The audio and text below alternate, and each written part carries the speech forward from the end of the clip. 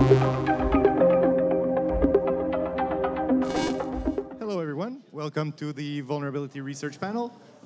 We still have Dirk-jan and Ron with us here. So I'm going to start things off with a very important question. Will your birds ever have a vulnerability logo? They don't have a vulnerability logo, but I can imagine them discovering a vulnerability. It was actually, I was playing a computer game a few weeks ago called Valheim, and it turns out there's a hidden shortcut, Control F3, to hide the UI. And I was holding Control, and my bird jumped and landed on the F3 key, and I couldn't figure out where the UI went. I had to Google it. So they're definitely little fuzzers. All right. Let's go with a more serious question. Let's go with Dirk-jan. How do you choose a target or a system that you're interested in and would like to research? Oh, it's a good question. Usually, I get a lot of my ideas from actually doing real-world assessments. Look at a client environment. They'll explain to me, oh, we're using this and this, and I'm like, oh, I didn't know that was possible. Like, how did you configure this? And then my head starts. The gears start turning, and like, oh, so do you do this? Is this how it works? So I start researching the protocols involved, try to set it up myself, and just figure out how it works, and if there's anything that I can do that defeats the assumptions that they made. So I mostly look for logic bugs. I'm not really into the binary exploitation. That's different kind of skill set. So yeah, I usually look at real-world things that have not been researched yet that much, but are used by a lot of people. So that things that are relevant. So that's also why I focus a lot on Microsoft vulnerabilities, because like 90% of the enterprises in the world are using it. So it's very big. It's relevant, and that's usually how I progress in my things. And I have a very long mental to-do of all the things that I want to look at someday if I have time. So no shortage of research subjects for me yet. And Ron, do you use other meaningful ways of choosing targets except personal vendetta? Personal vendetta is about half of it. Yeah, at Rapid7, we don't have a ton of direction on what we're supposed to research, but our general approach is things that are meaningful to our customers and to the internet at large. So we're often looking for trends, like what's been popular in the past year. There was a vulnerability a couple months ago in a specific piece of software. And we take a reactive approach sometimes. We heard about the vulnerability, we researched it, we built a POC, and we released details. And I thought, this is an interesting class of software. I don't want to say specifically what it is right now, but it was an interesting class of software. I wonder if there's other things that do the same thing. And it's it was network perimeters, so it was something that is pointing to the internet and was semi-popular as a class of software. I thought, I'm going to dig into this and see what other software exists. So I picked out 3, I installed them all, and I found one that was it felt worse than the other ones, so I chose it and found some vulnerabilities that I reported now. Usually if you do this often enough, you get a spidey sense. If you look at a software and it's this is probably going to end up vulnerable. It's not always telltale signs, but I've had it with a lot of products. You look at it 5 minutes, you decompile a bit of the code, and you're like, this is going to be fun. Or it's well, this looks quite all right. Maybe I can find something, but it's not going to be golden thing, so I'll put it on the backlog a little bit.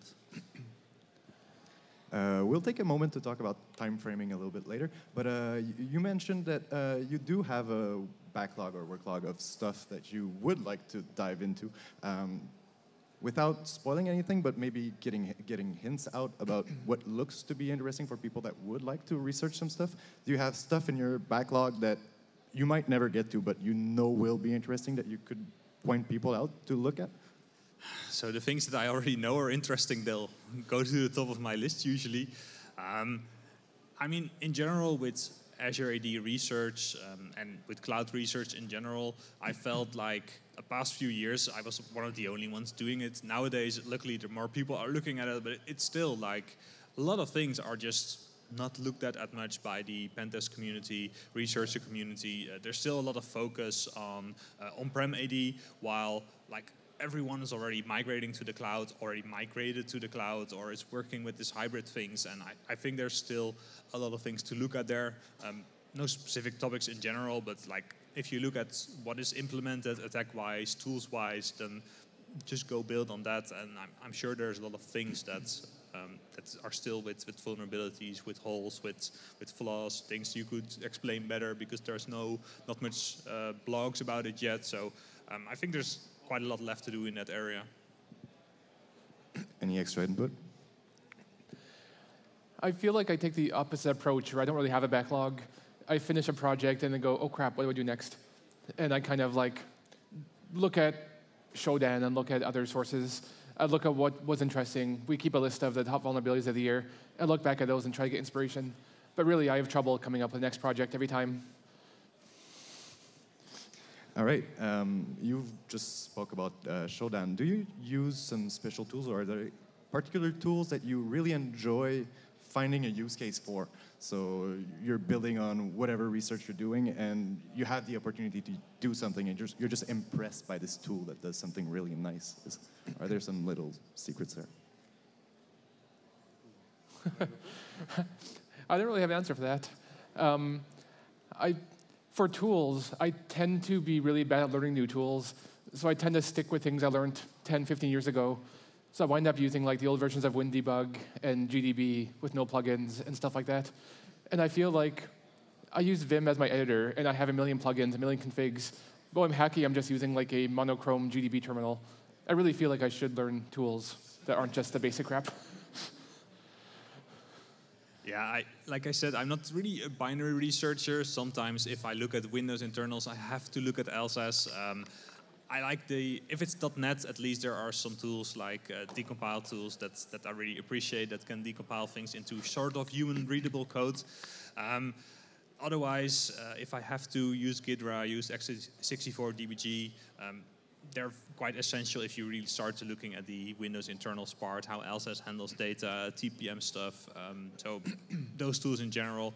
The rest I prefer to just use the web things like Burp as a proxy. That's all I do with Burp. I just use it as a glorified proxy. But it's a very useful tool to have, yeah. I know you develop a lot of tools by yourself. Is it for the learning curve, or is it really just you want your own spin on some stuff that exists? Or is it just the technology preference for building them in Python? I always want to understand how things work, and I think the only way to know how things work is to implement them yourself, at least not for everything, but for most things.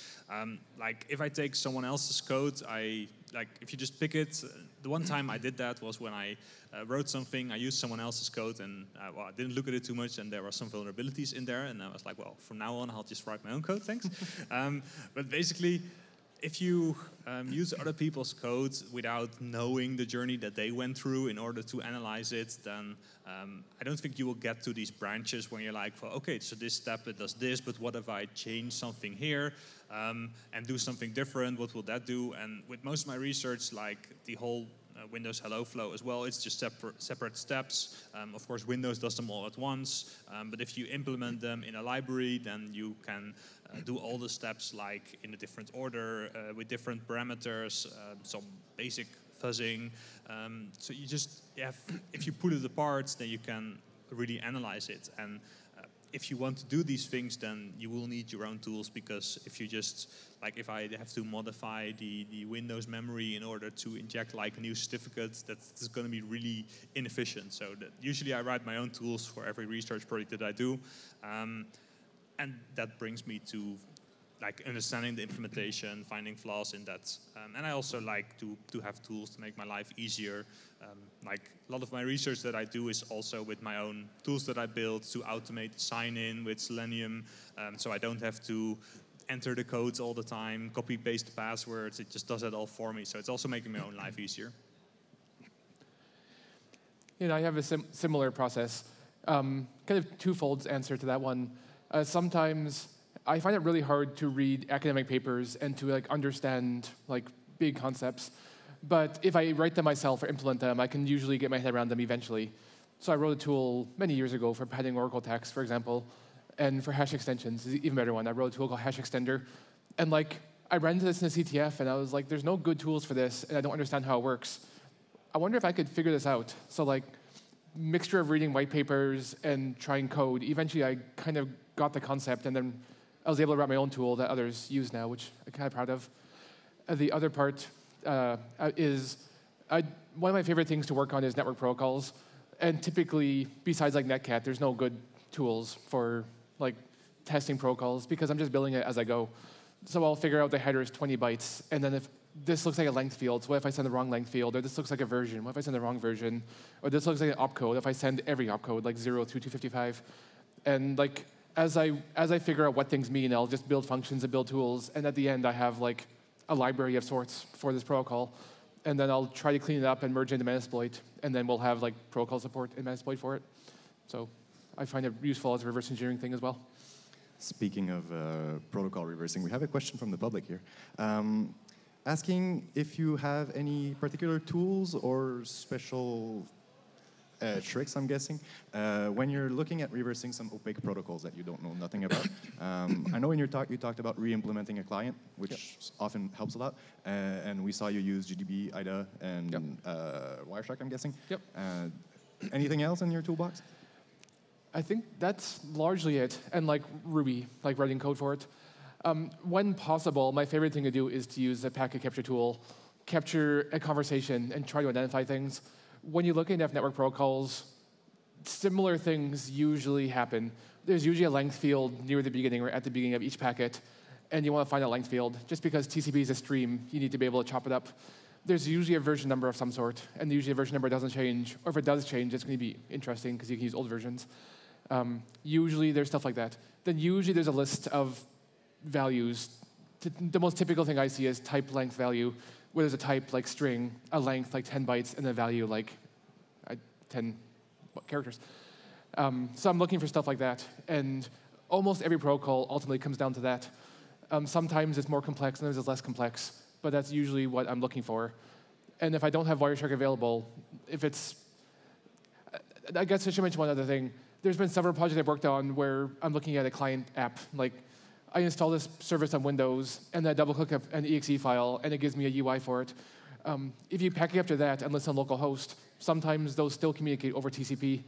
The current thing I'm working on that is not public yet, I did that. I ran it. I packet captured the local client, and then I used that same protocol remotely. And what's funny is sometimes the local client, this goes back a couple projects ago, but sometimes the local client will say, like, I am a local client, here's a field that says, like, I am authenticated, and the remote users don't set that field. But if you set that field, it actually works. There was a tool called Flex License Manager or something that was used by Citrix, and that was exactly a vulnerability I reported on that, which I'm not sure actually ever got fixed, but it's on the Rapid7 blog, where the local client would say is local true, and the foreign client would say is local false, but you can just send is local true and bypass the auth checks. So like, that kind of thing works sometimes. Yeah, I sometimes have a bit of a chicken and egg problem because, like also in this research, it's a lot about analyzing how Windows joins itself, but that's all happening like when you install the operating system. So obviously at the Windows installation screen, there's no tools yet. There's nothing, and most of it is web traffic. So it's quite well. If you can get it to a proxy, it's quite easy to analyze. But how you tell Windows, like at the very first moment you boot it up after installation, to use the proxy and to put everything through that. And then also there's like when you have Azure AD joins managed systems, there's an MDM involved which uses client certificates. So then you need to intercept the registration and then intercept the client certificate and then do that, and then you can decrypt the traffic because otherwise things will break. So eventually I figured out that instead of trying to do everything manually and import these certificates during the installation, I can just use the device management solution to push my certificate and to push myself as a proxy, and then it will happen automatically. So then you won't catch the very beginning, but at least from once the Windows contacts the MDM, it will put the right settings, and after that, everything goes through automatically. So use the tools that you have as well. So you're both professional security vulnerability researchers. We have some questions about your workflows. I'm guessing some people want to learn or understand, how do you manage your time? Are you a very free-form person, or do you time box a lot? Do you assign specific time lengths or periods for specific parts of your research? Can you elaborate a little on how you organize your time? Yeah, for me, I would say I'm on the disorganized side. I usually have some idea of the project I'm working on, usually, and the outcomes I'm looking for. The first thing I usually do is look for attack surface and sort of mentally break down all the things I want to look at. Are there network services? Are there TCP, UDP services? Are there like Windows services? Are there startup files? Are there like configuration files? Is there encryption? Is there web? Is there whatever? And try to get like an idea for all the things I want to look at. And like just experience and intuition telling me how long it's going to take. Like probably this will take a couple weeks, let's plan a month kind of thing. And then like once I start working on it, as long as I'm making like steady progress, I'm not just hung up on something, I feel like I can go for a long time, and eventually I get, again, it's kind of intuitive of knowing when I've explored the major attack surface I want to look at, or when I feel like I'm not going to find anything. And after a while, it's hard. Like the current project I'm working on has like 8 different protocols it implements, and I worked on one for about 2 months and got some nice findings and sent them to the vendor. Now I'm like, do I really want to work on the other 7, or do I call this good? Because I feel like I have a lot of context on the project now. I know how to install it. I know how the code kind of is laid out, C++ and the classes it uses and stuff. Like, I want to continue on it, but I also feel like I could do better work elsewhere. So I think once I get back from Montreal, I'm going to have to answer that question, because I'm pretty freeform in that sense. Yeah, so I'm not a very organized person. That also goes into my research. Sometimes I just look at something for a day or two, and then abandon it in order to get back to it later. Usually when I do research a certain topic, then once I have the feeling that I found what I could find, and I have a rough understanding of the things that are at play there, then that's enough. That's usually also the point that I send the reports over to Microsoft.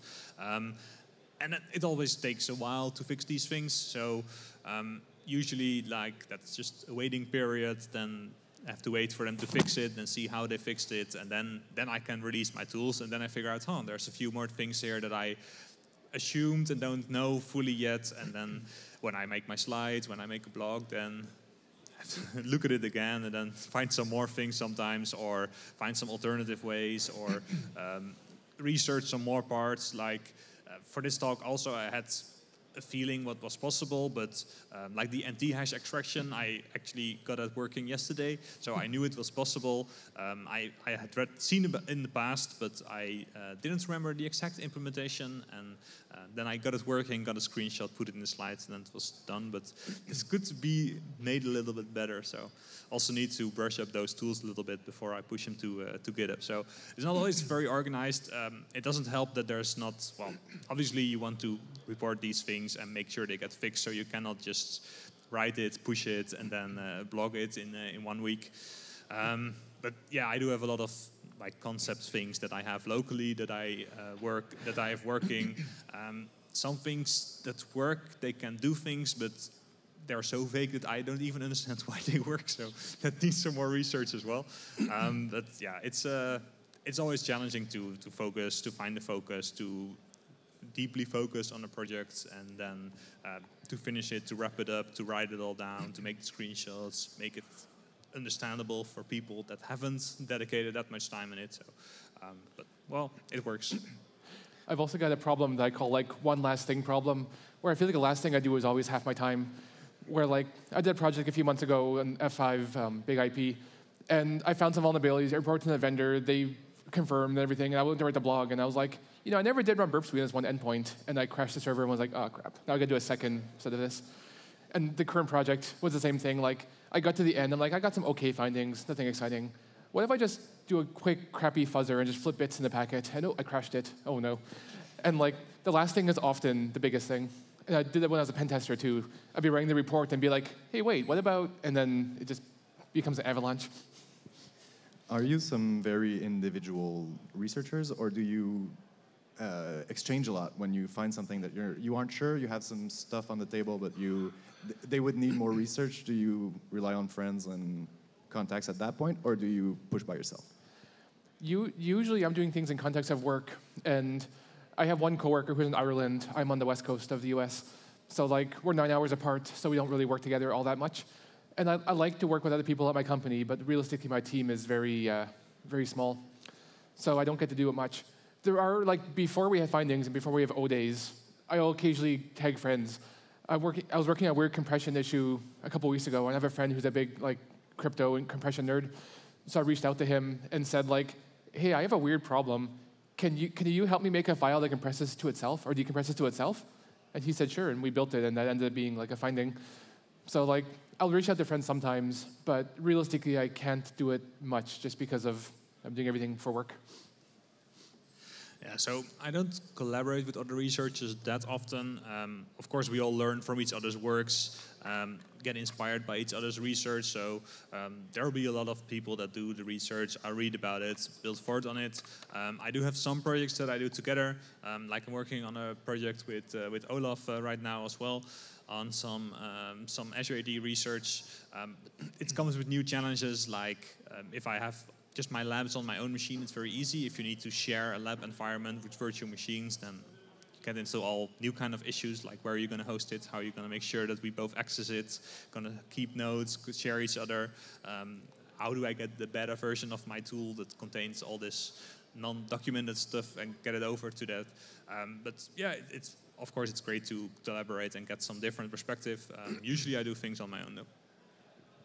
We have some questions from the public that are asking about disclosure, vendors, and funny stories. Any worthwhile anecdotes here?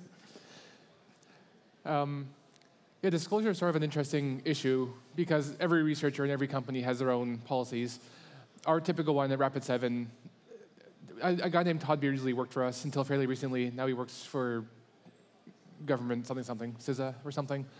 But he helped draft a disclosure policy with my manager and with me that said, when we send the vendor reports, we say, here's our typical policy. With a bunch of asterisks, we'll publish in 60 days unless we agree on something mutually better. And usually we'll push it out to 90 days or a little bit more if the vendor requests it and they're being communicative. But we've had interesting issues in the past. There was one vendor who we reported a vulnerability to, and it turns out they were a customer, which doesn't affect us at all, but we got to be nice to customers. And they asked if they could chat with us, the researchers, and we don't typically do that, but we're sure, whatever. And they were really interested in how we got the software, and I'm so I found these cool vulnerabilities, and I have a lot of interesting advice for how to make your software more secure. And he's so how'd you download it? And it felt kind of a waste of time. And they ended up actually fixing things without an extension, so it ended up being okay. I feel I have other stories I can't remember right now, but maybe I'll think of them. Yeah, so I almost exclusively disclose things to Microsoft. I would describe that usually as a bit of a roller coaster. Every time there's a new way that I think I've had it all by now, but then there's always some new things. I've actually had a case that I assumed it was fixed, then I talked about it at a Microsoft conference, no less, and it turns out it was not fixed. So I accidentally dropped the 0 day on a Microsoft stage. One for the bucket list. I've also had one that I talked about it last year. I assumed it was fixed. I didn't look at it. I had a talk again a couple of months later, then found a really trivial bypass, and apparently no one else bothered to actually test my things that I say that it's actually true and whether it's actually fixed or not. So maybe there's some interesting stuff in there. But then they very quickly fixed that, within a day, the specific bypass, so I could have my talk in the next day. That was, a good collaborative experience. Other than that, yeah, I've had one non-Microsoft case where the only way to report the vulnerability was that they basically required you to do it via HackerOne. Their terms were basically you don't get anything, but you're not allowed to disclose it. So I was so give me some alternative way if you want my bug, which they eventually did. But yeah, it's a bit of a Wild West out there somewhere, but at least Microsoft has a good reporting process, and I get to talk to them nowadays and get some collaboration on how they fix it, when they fix it, and that usually works out all right. So we have 5 minutes left, so I'm going to switch subjects and move on to how do you break into a career in vulnerability research? So what's your first step if you want to do that? So I have an old friend, Jeff McJunkin, who talks about this a lot. He's a science instructor, among other things. And I always like something he said is that security, especially research, is like a prestige class. If you ever played D&D, you'll know prestige classes are what you can get to after you max out your normal class. And I think it's really true, is that like, if you are really good at something, whether it's networking, whether it's Windows, whether it's protocols, development, whatever, once you get good enough, security stuff is a lot easier to get into, because security is often looking at how things work and how they connect and where that breaks down, where the assumptions made developing it break down. And it's a lot easier to understand the assumptions if you're a programmer and you're trying to find assumptions in someone made in their code, or if you're a DevOps and you're looking for assumptions people made in like their deploying pipelines or whatever, you're a lot more qualified to understand it once you've gotten really good at the thing that's kind of based on. So as a result, like I think the reason I got where I am is because I was a programmer. I did a computer science degree and was a developer for a while, and I found security really interesting. And I would develop a lot of tools and release things open source. And it seems like there's a lack of that in InfoSec sometimes, that people use tools but don't necessarily write tools. And I found like writing tools and then explaining research in a, I don't want to say a basic way, but in a way that's easily approachable is really useful. Like reading white papers is tough for me and for a lot of us. But if someone takes a white paper and writes a blog in a more casual way with examples, sometimes that can be like a really great way to learn, and people really appreciate that. So I feel like writing tools and explaining the tools is kind of how I got where I am. Yeah, I think it mostly takes just a lot of investment, mostly time-wise.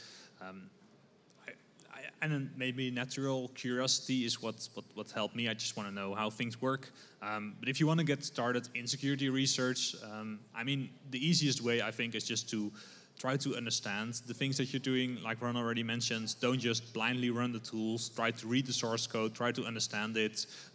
Try to find some topics that don't have a lot of tools maybe, or that don't have a lot of resources like blogs that explain how the process works.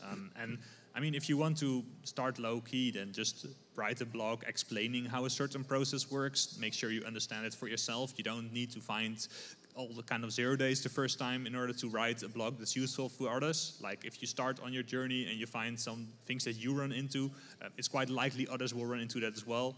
So if you want to start low-key, just start understanding it, start sharing that. And then once you understand the topic enough, you'll find parts that no one else went yet that you can research. And then I think the vulnerabilities will come by themselves. But at that point, you've probably invested a lot of time in it already. So it's just also really challenging sometimes because a lot of people, especially in consultancy, it's just you do your assessment, you have to write the report, and then the next week is the next time. So it's mostly if you want to really learn how the things work beyond that, either your employer has to give you space or you have to do it in your free time. If you want to do other things in your free time, I completely understand that as well. But like then, I don't think you will get into the research level if you don't have any time to invest into it. It's just an investment. And not everyone has that. Not everyone prioritizes that. That's fine as well. But yeah, it's different ways of doing things, I think, and getting there. I think we're pretty much done. So thank you very much for spending some time with us. I hope everybody liked that. Thank you. Have a great lunch. You're welcome.